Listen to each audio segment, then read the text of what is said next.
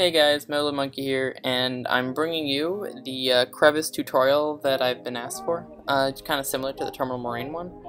And in this case I'm playing with the Extreme Killer, and we're Cutter Arbiter, I'm reversing Diablo's Soul, and do that again, and they are Anders' Prophet, I believe, yeah. So, basically the main thing about this is that I'm not going to talk too much about what your Covenant should do, since basically this really comes down to what happens between the two UNSCs. And it doesn't matter really too much which Covenant you have in terms of winning this matchup if your UNSC just wins outright. And so basically UNSC play is just the main important thing here. So there's two possible openers that people will go for. You can go for a barracks opener or you can go for a reactor opener. Since the main two leaders are Anders and Cutter, and Forge isn't really good on Crevice since you can't expand, he'll fall behind. I'm not going to talk too much about that. Okay, so here's the thing. People can go for it's possible to go for a barracks second on your main base, or a barracks second on your expo, or barracks first on the expo, and, yeah. But the main thing is that, you're not really going to want to go for a barracks second on your main, or a barracks first on your expo, or anything like that. You're going to want to either go for a barracks third on your main, or a barracks second on your expo. That would give you good things for your Marines, and you know it's just a standard way to play this matchup. However, I have my Covey Scout, their UNSC. You always want to see when their UNSC goes barracks. That is the most important thing. So here's the thing. Just like in 1v1, same thing applies to 2v2. Reactor openers counter barracks openers. So if you do reactor about the same time, or you know like one slot after, or like half a slot, it's gonna be close. Depending on the distance of the hook, then you'll counter them. So, because, I mean, Marines, they're not getting in the hook if I have Gunner Hogs. So I see Barracks third, so I'm gonna go Reactor second on my Expo. Reactor second on the Expo is like Reactor 3.5, so I'll get Gunner in time to easily be able to stop him from getting in that hook. The next important thing is, like, I'm playing the pad delay game right now, because I want to afford as many hogs as possible, because as long as I don't let him get the hooks, it doesn't really matter. So I'm just making sure that I have as many hogs as possible. And by this, then I'm just gonna get my gunner and everything, and make sure I'm over here. So the next important thing is that you want to have your Covenant let you know which side he sends his first Marines to. So I know, I didn't actually see, I just guessed this game, that he sent his first Marine to the outside reactor, but if he sent his first Marines to the middle reactors, then I want my hogs there. I don't really want to wait right in front of his base, although I could, because I really want to just wait as long as possible to deal with his Marines until I absolutely have to, because Gunner's researching, and I don't want to be losing my hogs before Gunner. But you saw how he went to the outside first, so I went to the outside with my first hogs, and then I rallied my global rally point through the middle, so that my new hog is going to come through the middle as opposed to going around the outside. Basically, you put your initial hogs one way, and you rally the new hog the other way.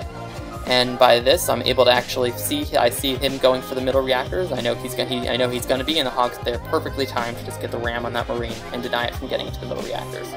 Easy. So that's the thing about barracks openers and reactor openers. Reactor openers are better if you lock everything down, and usually your Covenant actually should be able to deny the middle Marines for you.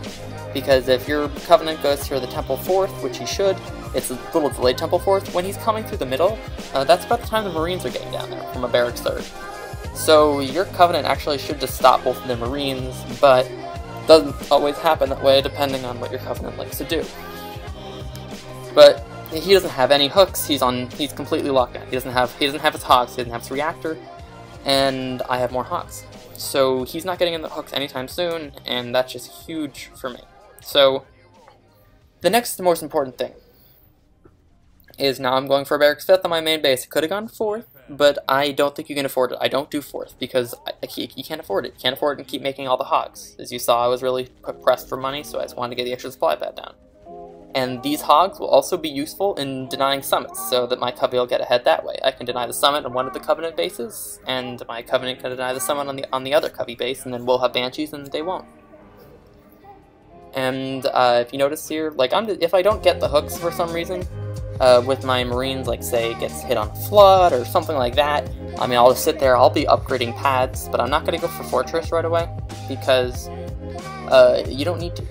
Because on this map, usually you'd go for Fortress so that you can get a better eco, while going for, while being able to get your tech on your base. So, that's the thing. The thing is that here is, you're going to be getting in like 3 of the reactors, so, well, you don't need those extra spots on your base to put up tech because you're just getting in the reactors, so your eco is essentially just going to be the same in one of these situations as opposed to the other ones. Like on the other maps, like on the non-hook maps, the extra 2 spots will be used for reactors. So that's where that's going. But here, what would you build? You just build extra supply pads. You may as well just upgrade your pads if you're just going to build those extra supply pads.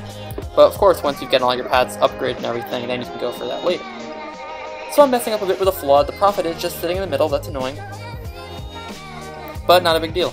I've stopped making hogs since I have both my vehicle depots up.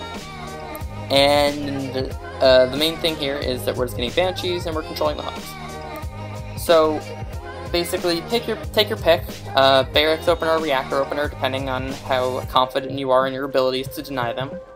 If you're not too confident in yourself, then just go for the barracks opener. It's really pretty simple. But keep in mind that if someone does go for a reactor opener, you could end up SOL, and they could just keep you out of the hooks all game long, and then you're just like, well, crap.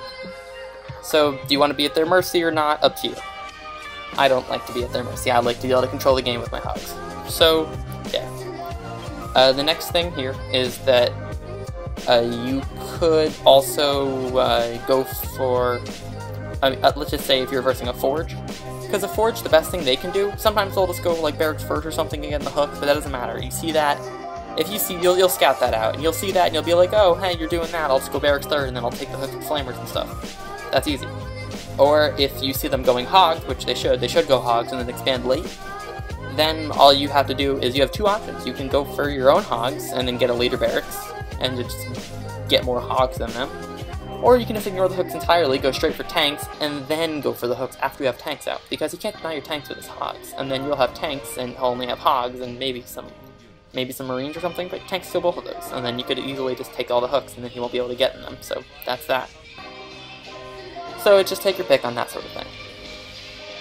So basically now I have pretty good hook control because I have the outside 2 hooks, and the Prophet was sitting in the middle, so I couldn't get those, and he had Tech 2 on his Prophet. So now we get to talk about what your Covenant should do, but only briefly. So the main thing here is that suicide grunts are terrible, and the Banshees are the way to go. Because when you're on double base and your ecos, everyone has such a good eco, spending money to hurt their eco by losing units, like spending suicide grunts, they're not cost effective when the other team has this many pads. So since the other team has this many pads already, you don't really want to be building suicide grunts. If you build suicide grunts though, you have to kill a base to make it worth it. So one thing about Extreme Killer is I told him, since we're versing an Anders, that he should just build 6 suicide grunts. The Anders will either be forced to upgrade this base right away, or they're going to lose it. They're going to lose it regardless. Anders is losing base. Anders cannot keep this base. It doesn't happen. I'm sorry. It doesn't happen. Especially in like Anders Arbiter Mirrors, it doesn't happen. The base dies because you cannot protect it. So that base is dead, but the main thing is Extreme Killer should have been able to do more damage because he let pads come back up after they were killed already. So always just deny new pads. Don't let him get new pads up and then do extra damage to the other stuff. But basically that. So I was forced to use the Mac Blast. I shouldn't have had to, but either way, it's dead. Dead base. Now we have more bases, and that's easy. And I'm just sitting in the hooks, comfortably building tanks. Generally, I like to try to get 2 pads upgraded initially. But if I can't get in the hooks, I'll just upgrade more pads, and then I'll just build more tanks later. And with the better eco, I'll be able to mix in Spartans earlier, basically. If you can't get to like PT or something like that, you can build the Spartans to get your tanks for a while. But if you can't get PT, that's great. Getting PT early on this map is totally fine, just because it's too hard. Because usually, if you're getting PT early, it means that they're not in the hooks in the first place, which basically means that they don't have tanks to push on you and make you pay for it. So basically, it's all about having the hook control. Another thing you could do is you could actually put 3 tech up on your base and steal PT, 2 tech up on your base to steal PT, but that's really only in like desperate situations. I've done it before, and I've won games because of it, but it's not the ideal thing. Generally, you gotta judge the pace of the game, and if it's getting to the point where it's later game and you don't have PT yet, you need it. But for the most part, you can go without it for the longest time. I mean, I'm just versing Goss, basically, so since I'm versing Goss, I'm just gonna mass up my tanks, and as long as my Covenant has air lead, and I have one Wolverine from the early game left over, that's totally cool with me. So, I mean, we just have Vamps, we'll have tanks, and that'll be cool. But in terms of, like, positioning and stuff, okay, let's just explain this really quickly. The green has the best spawn possible. His base is closer to every reactor on the map. It is the closest base to the middle reactors, and it is the closest base to his outside reactor. Because with that outside reactor, if you look at it, the distance from Blue's base to that outside reactor is actually longer than the distance from Green's base to that reactor, just because of the way the terrain is laid out. Another thing to note is that when you build Marines, they come out of the right side of the base, like the front right.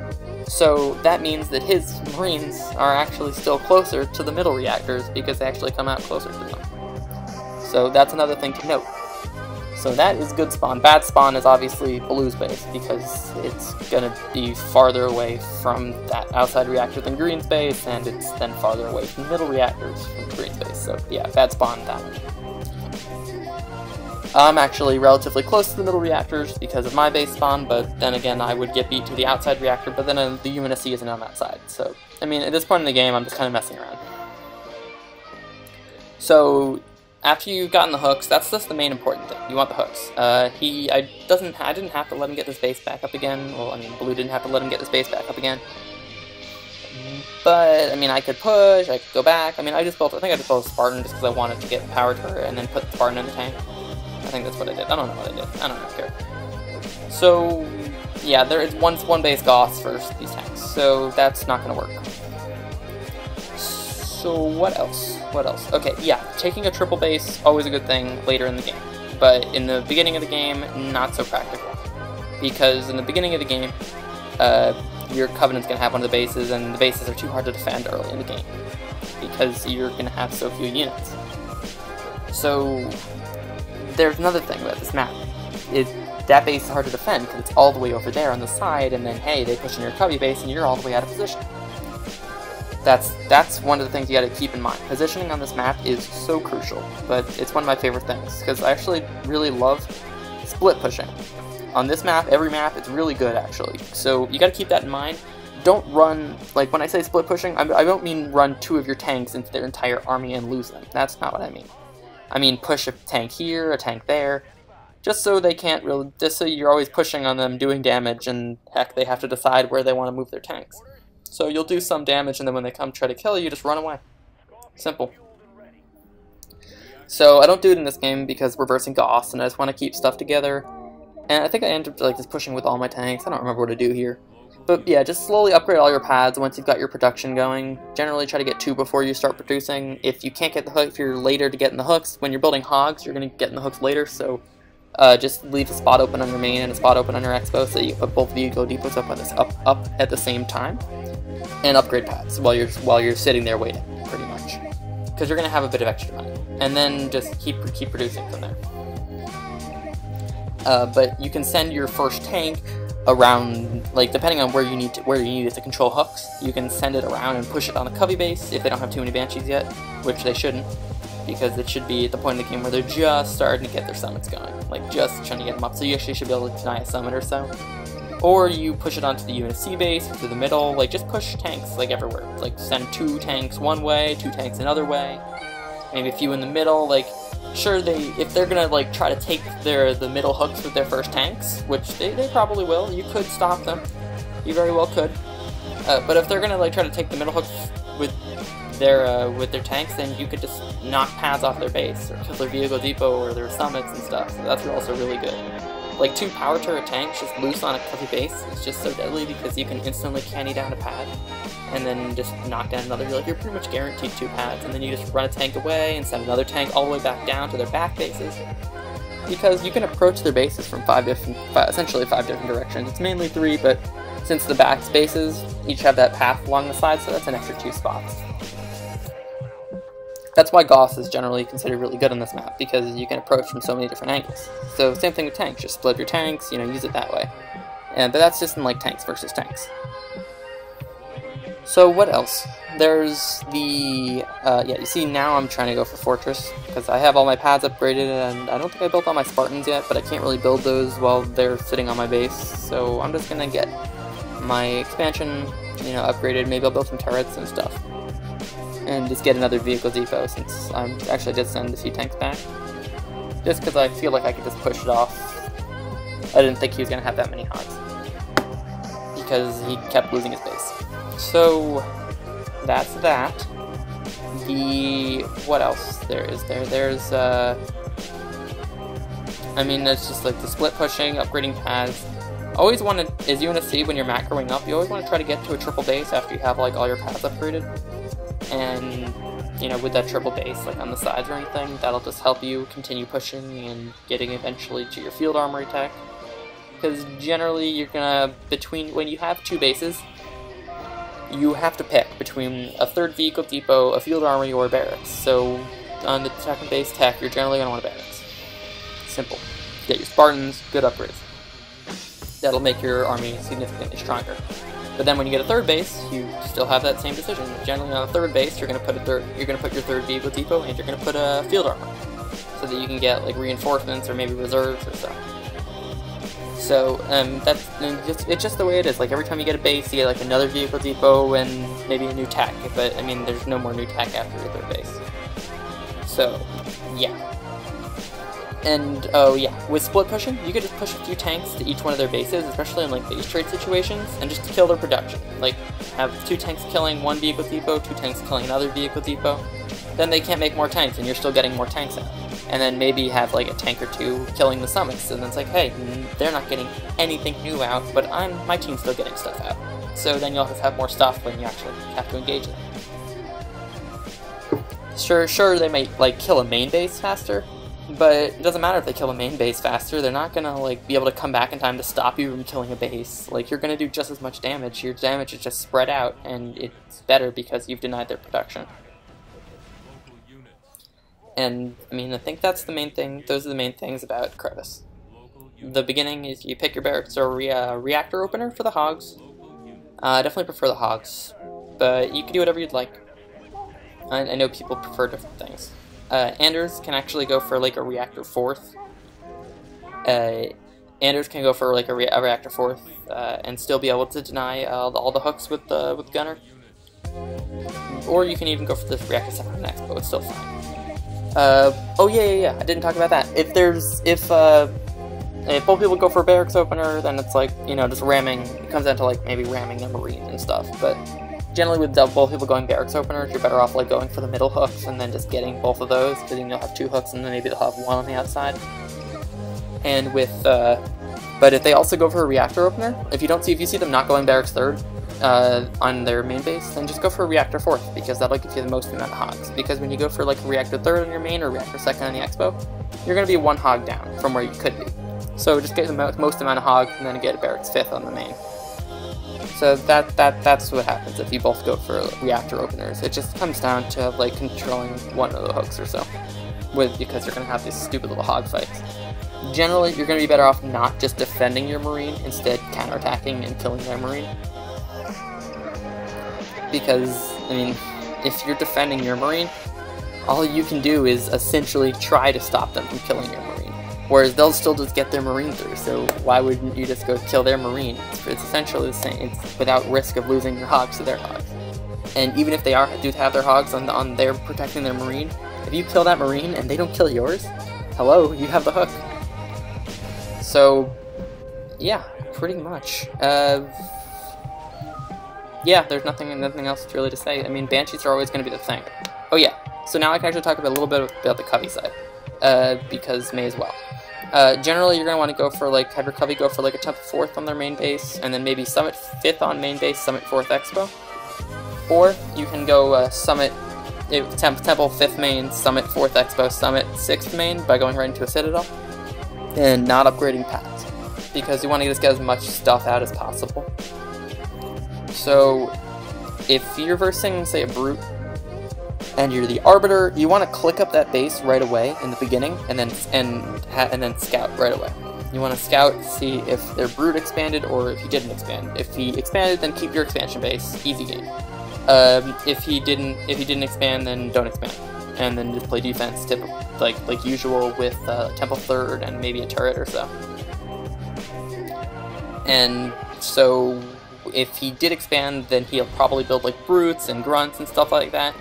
We're not building suicide grunts. You could, if you wanted to, you could build suicide grunts and then try to go for the UNSC bases. But here's the thing: when you kill their bases and everything's all said and done, he still has units and you don't. So you're gonna want units. The easiest way to do this, and you don't want to defend that because there's no gain from that. You're just gonna be losing stuff. So to defend it, you don't. You just counterattack, and you just go. You get your early banshees and just push, and you'll have basically everyone's gonna lose their bases. Except you're going to have banshees and they're going to have some like roots and grunts, and I'd rather have the banshees, especially on this map, because the distance between bases is so great. So I mean those are the main things to consider when playing on this map. Banshees are really good, and hogs are also good for controlling the hooks. So early game really revolves around just getting that hook control as the UNSC, and then whoever's ahead in UNSC really is just going to dictate the pace of the game afterwards. Primarily by just having more tanks than the other team and probably power to their stock or something. I just find it works out that way. So you can see their profit actually. I saw the profit at Tech 3 for a while. So I was like, oh no, he's gonna get sacrificed, but he didn't want sacrifice, I guess. He just wanted a flying profit. So that's a thing. And I mean, this game is just winding down. There's a few things, maybe I could have done better this game. I think I just missed up like a few rallies on getting like the hooks and stuff, but I mean other than that, it's just plain and simple. I have 2 vehicle depots up, I have all my pads upgraded. I think I actually have 3 vehicle depots up because I have my Fortress Expo. And I was just saving money in case I needed to click my teammate or take another expansion base elsewhere. And I built the turrets to deter banshees and hogs because I don't want to leave all of my stuff there. And if you have the hooks, you're gonna win. There's just no ifs, ands, or buts about that. And somehow we kept my teammate's base alive. I guess they just left early and didn't realize it didn't die. I don't know. Who knows? So, I mean, I don't see this game going on too much longer. And Prophet is showing my tank to his boss because he towers above me with his Flying Prophet legendary upgrade. And yeah, I don't have too much to say, so I'm actually just gonna end the commentary a bit early here and let the rest of this play out so that you guys can, I mean, there's not really much to see. All I wanted to talk about was the early game. Obviously, Power Trigger beats Goss. Obviously, I didn't lose any of my bases and they lost all of theirs. That's another very important thing in base trades, is if one person doesn't lose their base and you guys lose all your bases, you lost. Because they're going to be able to still make stuff, and you're not going to be able to make stuff. Alright, so I'll see you guys next time. Have a great day, and if there's anything I left out of this, just ask me in the comments, and I'll definitely respond to you. See ya.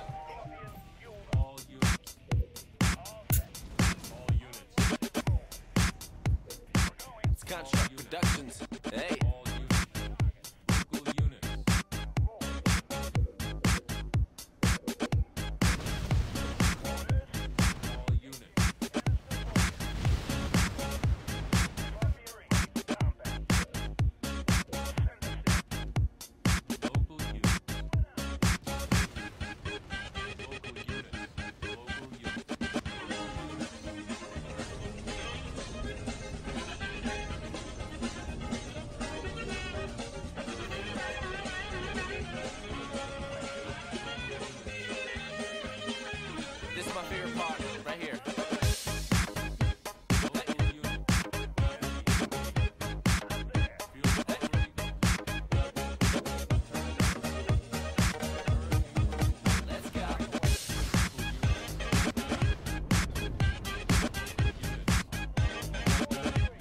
You know what? I did forget something. sorry about that, guys. I'll probably just add this in. I'll move this up. I don't know. Okay. In terms of getting the hooks, so basically, someone's gonna get the hook first with the marine or so. Just put like 2 flamers, send them over there, and take them out. Simple. It only takes 2 flamers to take someone out of the hook. So that's that. Don't be afraid to do that. If they have hogs, though, it may not be worth sending flamers into their gunner or a gunnerless hog. So just keep that in mind, and eventually you may have to use tanks to help yourself out. Alright, see you guys later. For real this time.